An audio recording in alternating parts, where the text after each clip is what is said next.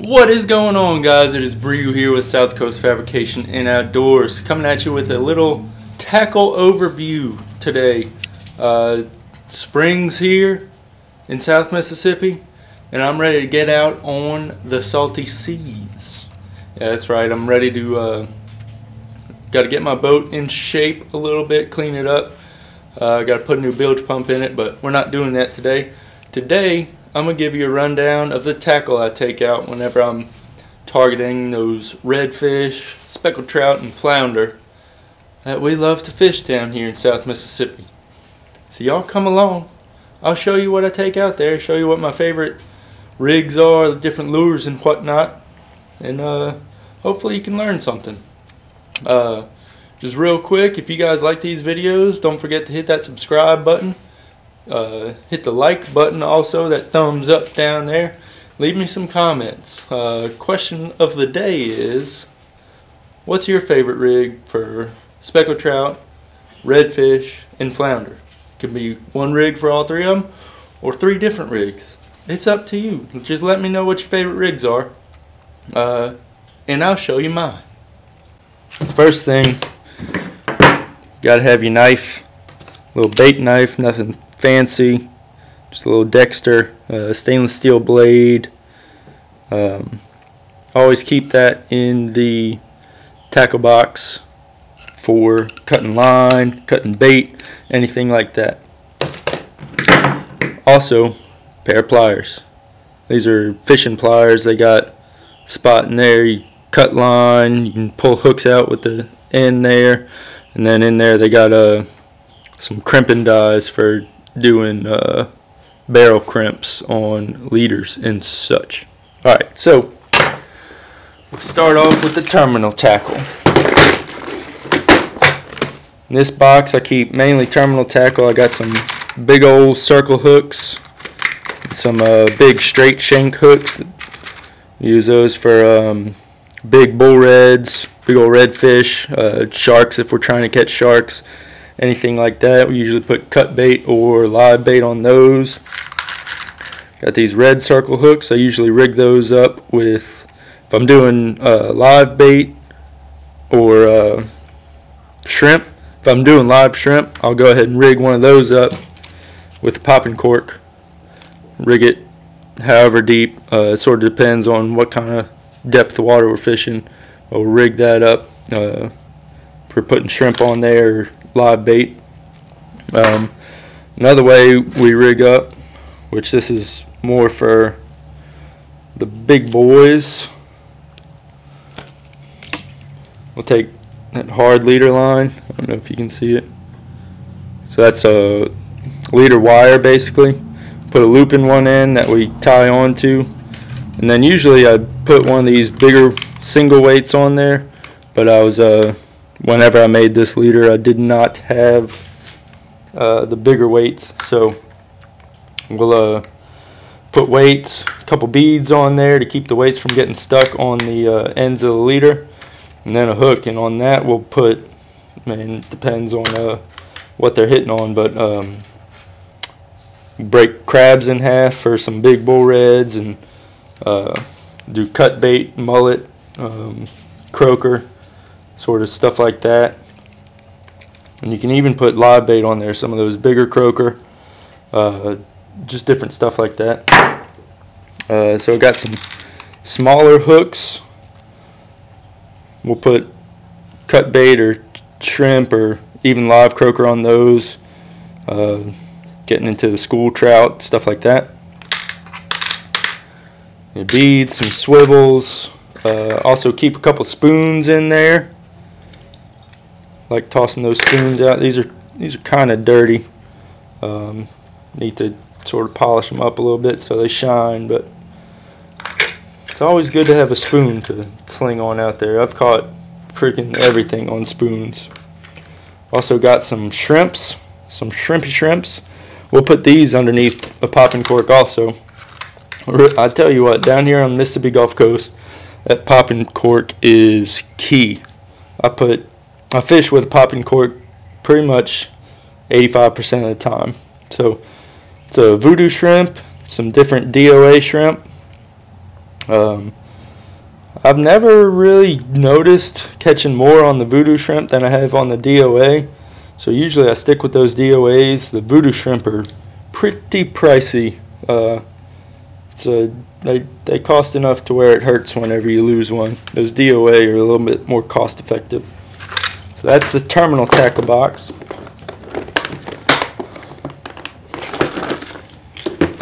Set that aside.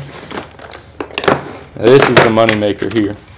I catch more fish on a popping cork and soft plastics than I do anything else. So in here, keep some jig heads, which I need to get some more, and then all my soft plastics. We got split tail beetles, various colors, sparkle beetles. It's sort of like a little cockahoe swim bait sort of deal. I think this is actually called the cockahoe. The manufacturer calls those cockahoes. A cockahoe minnow on a jig head. It's old electric chicken soft bait. Electric chicken's a good color. It's that green on top, pink on the bottom. Also fun to say. Then these are really good. I like these a lot. I think this is the Matrix shad. Caught a good many fish on the old Matrix shad. And then these two are a couple different colors of the these, I call these down south lures, soft plastics. And really with all these, fish them on a jig head and either under a popping cork or just by themselves, and they do good. I mean, catch probably most of my fish on soft plastic under a popping cork. So that's pretty much the soft plastics that I use. I need to re-up on some stuff. One of my favorite colors is the purple and white, and I ran out of them this season. I need to get some more of those black and white ones also. And then it started out as chartreuse and orange, but it's so old it's faded and whatnot, so I got to re-up on those. I brought my 2 reels to my cousin's shop.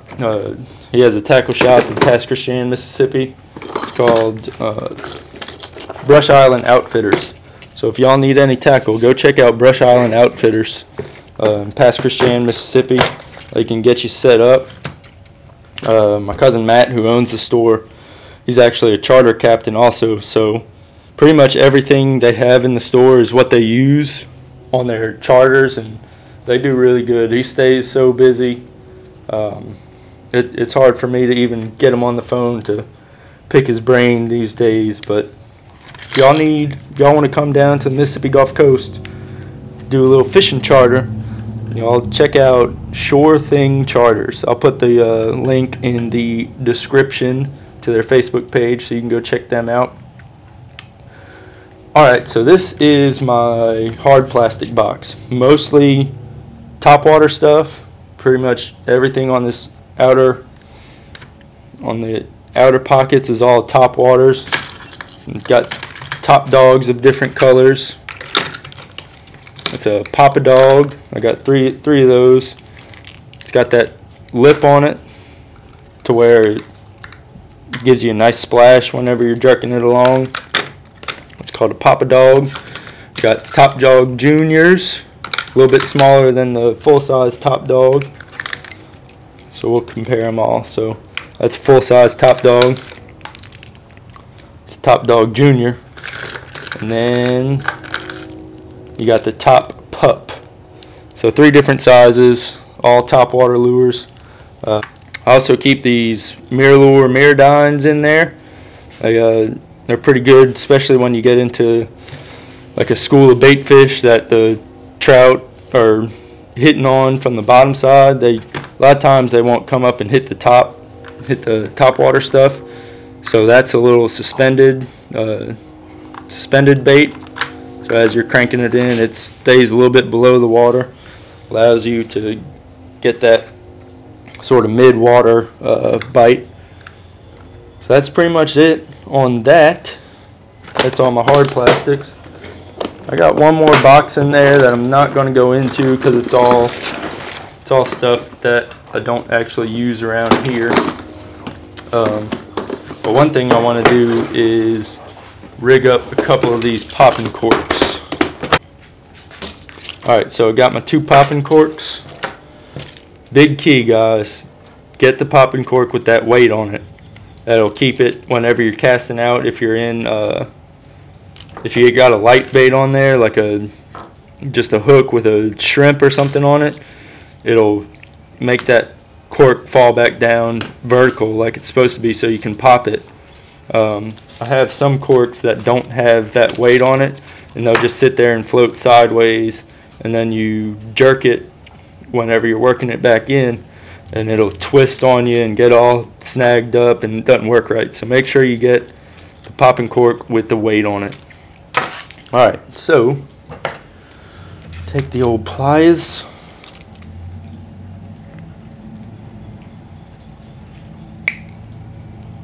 Get that little bit of line that's left on there off.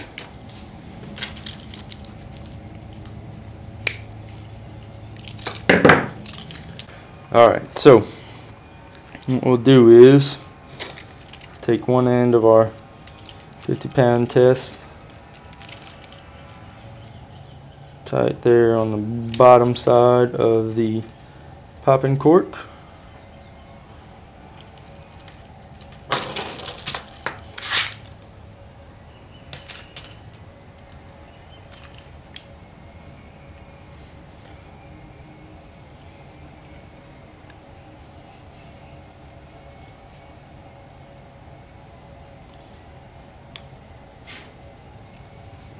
I don't know if that knot has an actual name.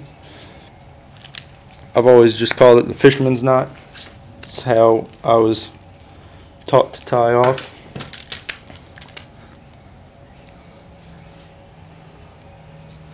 Tie this other one on. The fisherman's knot, you go through and then you twist it on up, maybe 8 to 10 twists, and then there's that small hole loop in the line. I don't know if you can see that. Let's see. There's a small loop in the line where that twist starts. You put your loose end through that hole,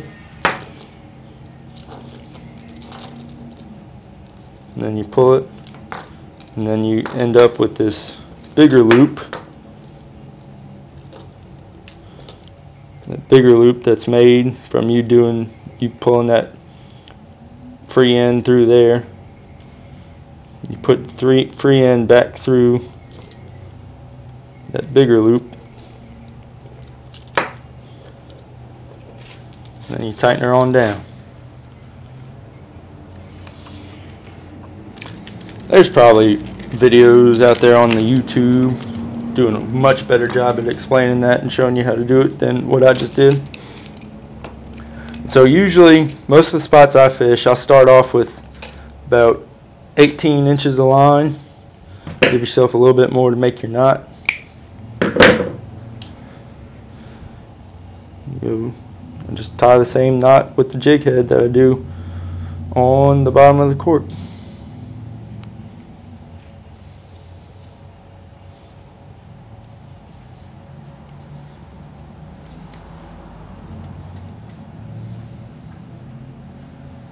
Now 50-pound test on a leader is probably a little excessive. You probably don't need that much, honestly. Cut this tail off a little shorter, and you're good to go on that. Yeah, you probably don't need 50-pound test on your leader line, honestly, but I usually fish these probably longer than I should before replacing the leader, and fish around a lot of pilings and oyster piles and stuff like that, so I like to bulk it up a little bit because it'll get some rubbing on there and thin it out. So alright, same deal on the hook, about 18 inches a leader.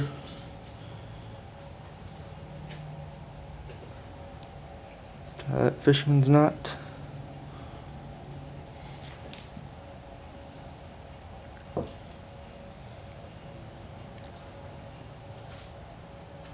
Try not to hook yourself. Cut your tail off. And you're good to go. So these will be my two go-to rigs most of the time. Popping cork with a jig head and a soft plastic, and then popping cork with the hook on there for doing shrimp, live croaker, cut bait, sort of anything like that. That popping cork gives you some little topwater action when you're working it in, and then it sort of looks like you got a topwater bait and it's got a trailer on it, which it seems to work well around here. I'm not sure what it is, but trout and redfish usually hit it up. One thing I like doing with the tying that jig head on there is all of my baits, all my soft plastics use the same size jig head. So if I feel like they're going to be hitting on one color and not another, all I got to do is pull that soft plastic off, put another one on the same jig head. Don't even have to retie anything, which is nice. Keeps you in the action. You don't have to sit there and retie. I know a lot of guys, especially a lot of these guys on YouTube who are doing this more for a living, and especially all the charter guys, they have 4, 5, 6 rods all tied with something different. They have something different tied on all of them, but guys like me, I have one, what I call my good rod, which is it's actually a really nice rod. It's a Temple Fork Outfitters rod with a pen, my pen reel on it. I got that rod from Brush Island Outfitters as a birthday gift to me a couple years ago. My brother gave it to me. So yeah, Temple Fork Outfitters. I think they're out of Texas. What's their professional series? 7-foot medium action. And this is a perfect rod for around here, whether you're wade fishing, fishing out of a boat, fishing off a pier. It's a really good all-around rod. I have my pen reel. It's a 360 series that I have on it. I actually brought my reels, like I said earlier, brought those over to Brush Island, dropped them off so my cousin can throw some braid on there for me. Alright guys, I hope you enjoyed that little tackle rundown. Like I said earlier, let me know what you use. I'm always down for trying new tackle. Hopefully I'll be getting out on the water here soon. I know next weekend I probably got to work on the boat, get it cleaned up, get it in shape. I got to replace the bilge pump, do a little bit of trailer maintenance on that. But hopefully here soon, in the next few weeks, we'll be getting out on the water, trying to get back on some trout and some redfish. So y'all stay tuned for those videos. Like I said earlier, subscribe if you like the videos, give them the thumbs up, and leave some comments. Any feedback helps me make better videos in the future, and it just gives me an idea of what y'all like seeing and what you don't like seeing and stuff like that. Anyway guys, appreciate y'all watching. Share these videos with your friends if you think they'll like them, and we'll see you on the next one.